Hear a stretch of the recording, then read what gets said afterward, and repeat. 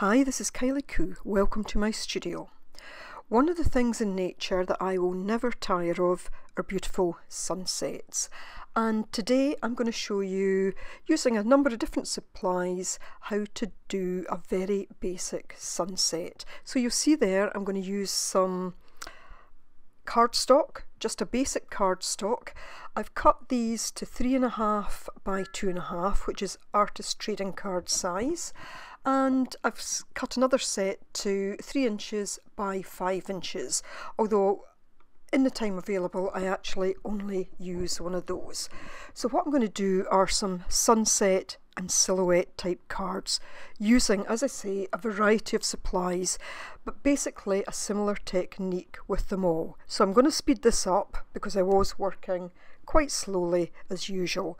And this first one that I'm going to do is with gelatos. So I'm actually going to use an old baby wipe that was dried out a long time ago, and I've just wet that with some water, and I'm going to use that to help blend these out. So I've taken this raspberry colour, I've put a little bit at the bottom and some at the top. Then I'm using watermelon, and I'm just running it over the card, not too thick at this stage. That one is peach. This one is butterscotch. I'd meant to have that directly above the raspberry, but it doesn't matter, so using a bit more peach. And then this one is snow cone. And I'm going to take my baby wipe and I'm just going to start to blend these together. Now, because this is cardstock, using this sort of technique, even if you used a dry cloth, the cardstock can start to kind of bobble and just pill a little bit. It's just the way the paper goes.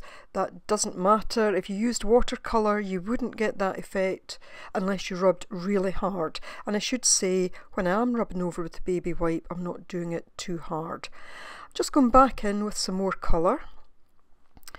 Bit more, just adding it on there, and again I'll take my baby wipe and I'm just going to blend it out a bit again, not too hard, but what I'm trying to do is to get the colours to kind of blend into each other, almost the kind of ombre type effect.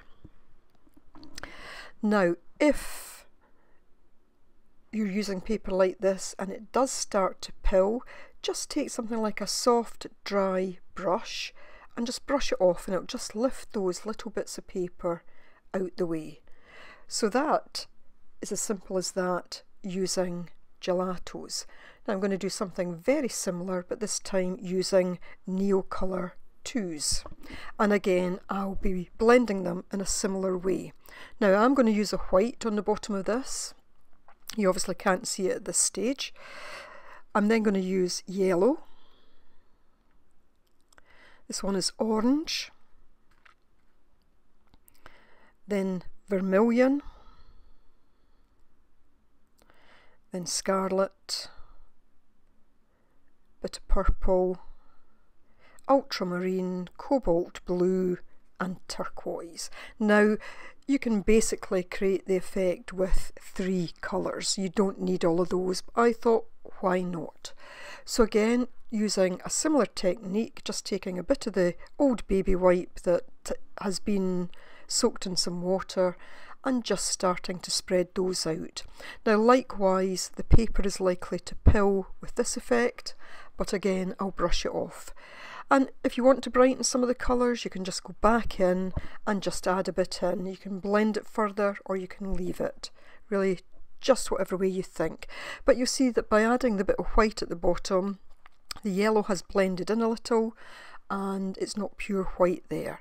If you want to give it a little bit of a different effect, add one of the darker colours on the lighter point, and it just gives that little notion of clouds, something that you'll often see in a sunset where some of the more vivid deep reds are actually highlighted in the areas that are a little bit yellow, for example. So now I'm going to do some watercolours, and you'll see I had worked on some earlier just to try these out. So this set of watercolours, I think it's by Artist Loft. I actually got these in Hobbycraft. I think at the time they were about £5, but I think they're more expensive now. I've had them a few years. Now I think the watercolour gives a really nice effect. And all I've done is to spray the watercolours just to get them started a little bit. And I'm putting this on quite thick so my brush wasn't too wet. So I'm just taking a kind of one of the deeper colours of yellow there, going in and getting a bit of the orange. Again, keeping it quite thick at this stage, not too watery. And finally that kind of deep orange going on to a red. I've obviously used it a lot in the past because it's well worn down by the looks of it. Just added a little bit of water to my brush, and now all I'm doing is going back and forward across the card just to blend it in. And again, if you want to add in a few highlights of the other colours, just dip your brush in and then spread it out. A very easy effect. Now sometimes with sunsets you will still see some of the blue sky. So, you know, it's nice to add in the blue as well, and again you can do that with watercolour. Quite a bright blue there, and of course with watercolour that can be easily taken back. Just going for that kind of reddy orange there, another orange, and then I think I add a little bit of the yellow. I've made them a little bit thinner this time, but you'll see just the same blending effect, and because I blend up and into the blue, it knocks back that bright blue colour just a little bit. But if you like bright colours, just leave it a little. So I mean, I think one of the good things about this is it doesn't really matter what supplies you have, you can use them. This one is acrylic, and again 2 cards beforehand. One I used with canary yellow, cad orange hue and a red, and the other one I used a canary yellow, the card orange hue and fuchsia. And the one I'm going to demonstrate here is with the fuchsia. Now the canary yellow is an Artiste, I think by Do Crafts. The cad orange hue is Winsor & Newton. I didn't have a kind of orange in the craft type paints, although I could have mixed it, I guess. And the fuchsia is actually by Hobbycraft. I'm laying these ones just out on a piece of palette paper, simply because when I was doing the kind of practice ones, I don't know, the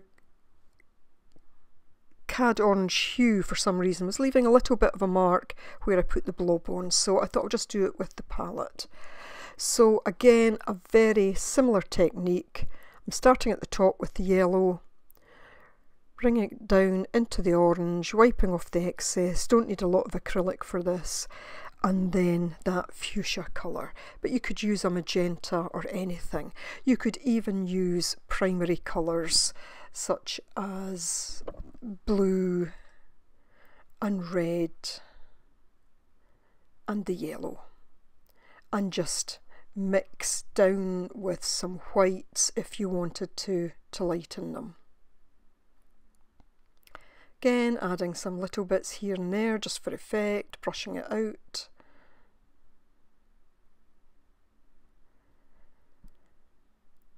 And you can see that you can create different effects. This card has a bit of a life of its own. It wants to go all over the place. It's saying I'm finished, and I'm saying you're not, I'm doing a bit more. And that's that. Each card you do will turn out ever so slightly different, and that's part of the fun of it. So this final card, I'm actually using some of my favourite paints, and they're the Pebeo High Viscosity Iridescent. I really like these paints, they give a nice effect.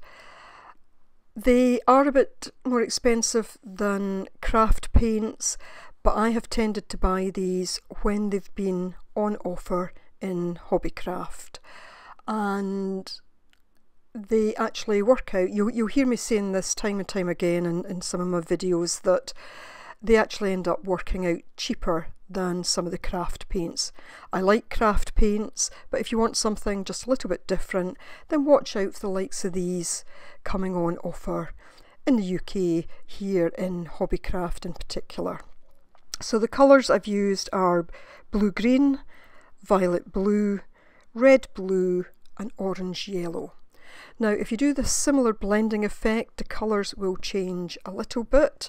They won't be quite as vibrant as when you put them first on, but of course you can add more to the top. If you do want them more vibrant, then what I would suggest is you put one colour on at a time and just let it dry a little bit, so when it comes to blending you're not blending them fully in together, and just go to the join line and just blend the join line in. What you can't see in this sort of light is the fact that they are nice and bright. They are iridescent, of course. The light kind of bounces off them, which I like.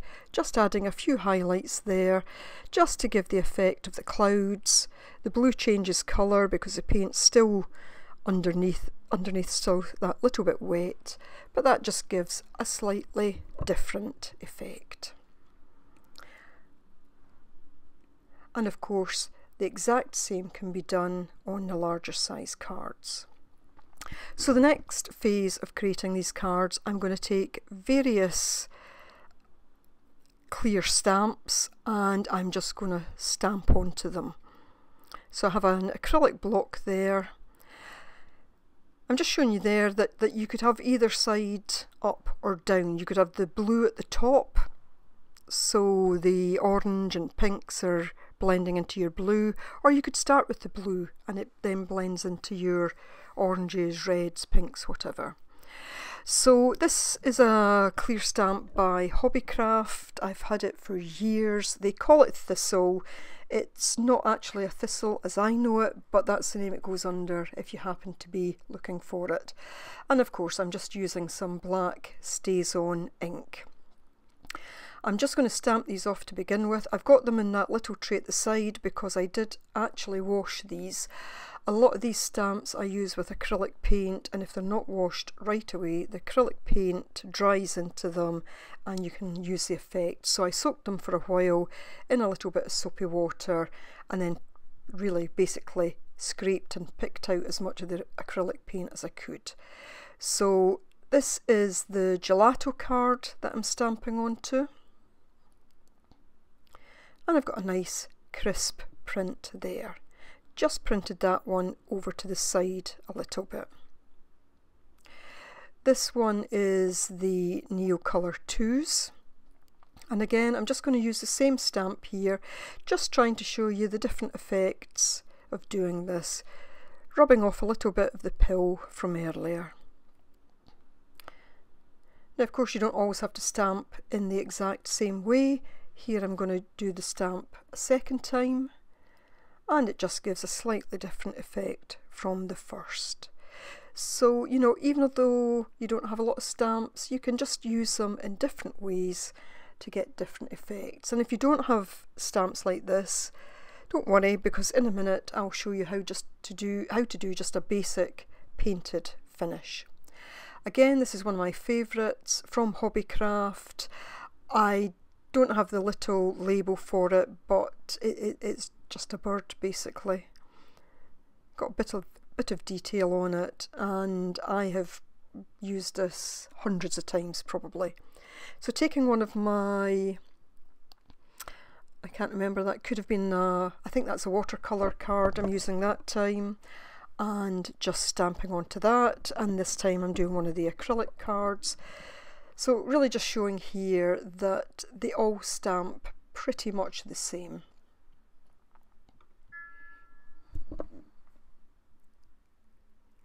And there we go. So just doing that silhouette effect against the sunset background, I think is really quite effective. Here's a tree this time, again Hobbycraft.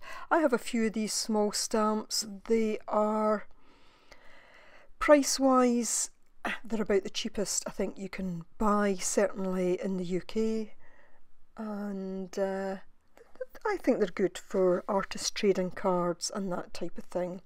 Now, if you're new to mixed media, and I do get people asking this, what's an artist trading card? Basically, it's a card that's 2.5 inches by 3.5 inches, and artists, crafters swap them. So the nice little cards, you can also give them in Happy Mail. And again, sometimes people say, what's Happy Mail?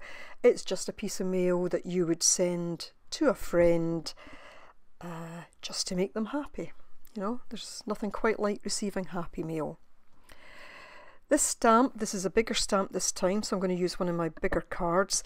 This actually came with a magazine. It was a set of stamps. It's just called the Fairy Collection. I couldn't see a maker's name on the pack.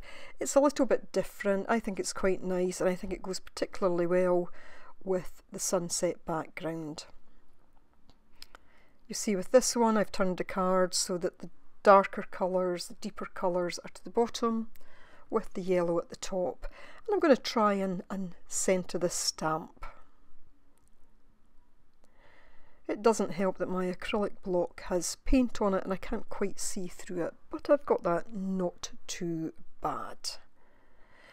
And I just stamp off, and all that will get used in collage at some point.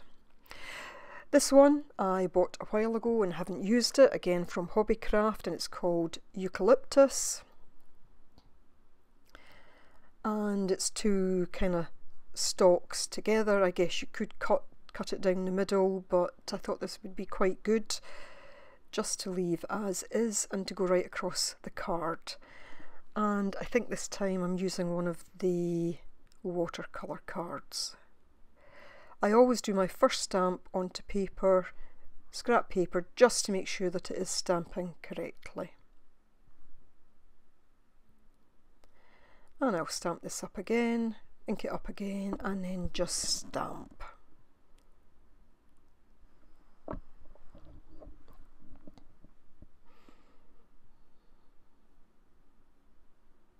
I might, if I was doing that card again, mask off part of the second side of that last stamp so I didn't just get the little black bits along the edge, but that's just been a little bit pernickety.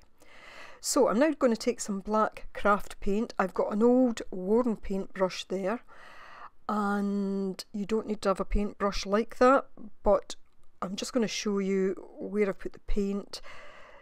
What you want to do is to have a dry brush and just to be able to kind of spread it out in that kind of wispy way. And all I'm trying to do here is to give the effect of kind of grasses. So if you can imagine at the side of a field, for example, where the grasses are perhaps longer, just trying to get that silhouette effect against the beautiful sunset. And just dragging the brush out, getting it that wispy way towards the top. Oh, got my coffee there when I got up to get another paintbrush. This is just a very thin brush. It came with the watercolour set, just pulling a little rogue hair out of it there. And I'm just loading that up with some black paint, but not too thick. And you'll see I just roll the brush, and that's just to get it a little bit thinner, to make those slightly longer lines, just to make it look like more kind of wildflowers, for example, or grasses, just those longer ones that you'll see. And all I'm going to do now is to take a bit more paint, and again with this type of brush I'll always just roll it a little bit to try and get the hairs together, and I'm just going to do little dots so it looks like grasses or wildflowers, not trying to make it look like anything in particular. It's really just creating a kind of effect of something that might be there. Now it might be that in the area you stay you have particular types of flowers. Maybe there's big cacti, for example. That'd be wonderful to look out on. Or maybe you have buildings, you know. You could create a lovely scene with buildings against the backdrop of a beautiful sunset. The nature bit is the sunset, of course. So This, of course, is a video for, well, it's a video for anybody that cares to watch it, but it's part of our nature theme in the Mixed Media Emporium that I co-host with Nina Ribena. And I think next week will take us into June, so we'll have a new prompt for the month of June. So this will be my last video for this month on nature. And I've made a playlist of my nature projects that I've done throughout May, and I will put a link to that playlist above and below.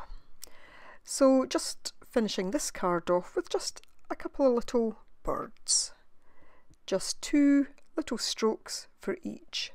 So that really is a very easy way to create a kind of silhouette against the backdrop,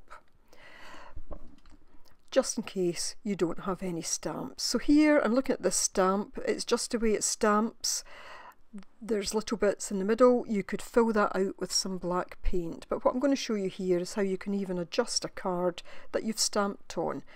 And I'm going to do this in a couple of different ways, but with the same card. So just drawing a kind of horizon line there. And again, I'm just going to take my brush and make little stroke marks just to give the effect of grasses growing along there. Now obviously with this one, I've still got the sunset effect below. That could be left because that could be a field of corn glowing in the sunset.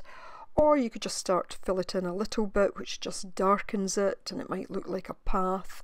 Or as you'll see, as I do in a second, I fill it in completely and I just make that part of the full silhouette. I'll swap that brush out in a second for a bigger brush and then I'll get there a little bit quicker.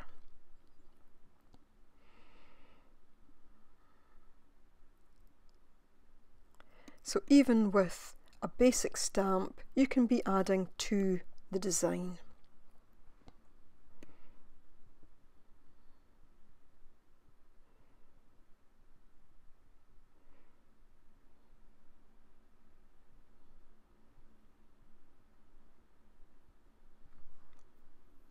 And that to me gives quite a nice effect.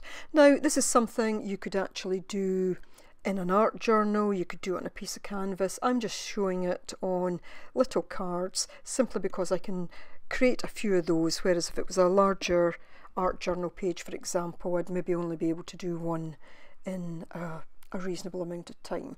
So I've just taken some white craft paint, that same paintbrush, and all I'm doing here is to add in a little bit of white here and there in the sky, and that just gives the effect of, you know, the clouds. Sometimes, you know, a sky isn't necessarily as flat toned as that, you still see bits of cloud in the sky and just those little wispy white bits. Do it here, you don't need to go overboard, you can just do a couple of little pieces, or you can put much more in. And again at this stage you could go back in and add more of the base colours if you wanted to. So coming to the final stage here, because this is quite thin cardstock, I am actually going to back the cards. The ones with acrylic paint in particular get paint on the back, and I think it's nice if you're sending these to somebody to actually have as clean a background as possible. It's not essential, it's just one of the things I do. So I'm going to glue just a similar size piece of cardstock together, and I'm just using a glue stick in this instance, and I'll just push them. I'm making sure that the edges are as tight as possible. If I'd had a bone folder to hand, I would have gone over that. I know my paint's dry, I know my ink's dry, so I'm just using the side of my hand just to push those in place. Sometimes, if like me you don't cut things entirely accurate, you might get a little bit of a white line.